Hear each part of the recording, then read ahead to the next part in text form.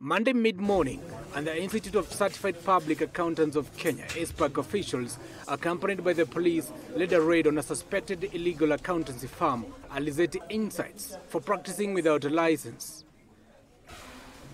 From ICPAK, yeah, we are doing the rounds of checks, and we want to see your license. Yeah, you are practicing license and your membership certificates.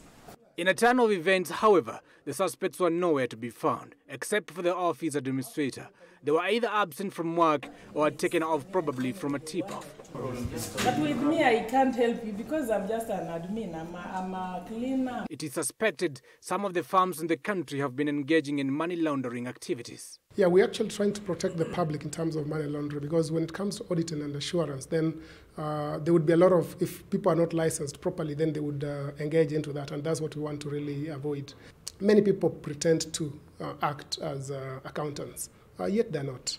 And that has actually put a very bad name to the accountants. The accountants are just doing haphazard jobs, but they're not real accountants. According to ICPAK officials, there are approximately 50 firms across the country that are being suspected of operating illegally. ICPAK officials to this end warned that those operating without necessary documentation from ICPAK and other relevant authorities would soon be apprehended. That is why we are out here today, and we are going to roll out this kind of inspections cutting across the country.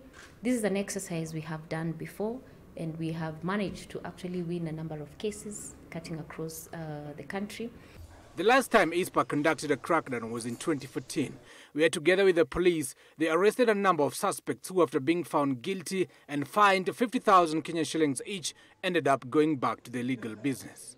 Beginning September last year, we, through the amendments of the Accountants Act, the fines and penalties have been enhanced. Now we have the fines and penalties ranging between 500,000 and 2 million shillings. So that now makes it very punitive for one to practice without a license. To further deal with the cracks, the government-certified accountancy regulator to this end vowed to crush all the unregistered practitioners and call upon members to share leads firms they suspect to be operating illegally.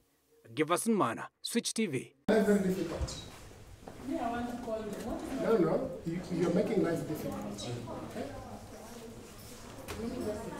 Just explain to her quietly.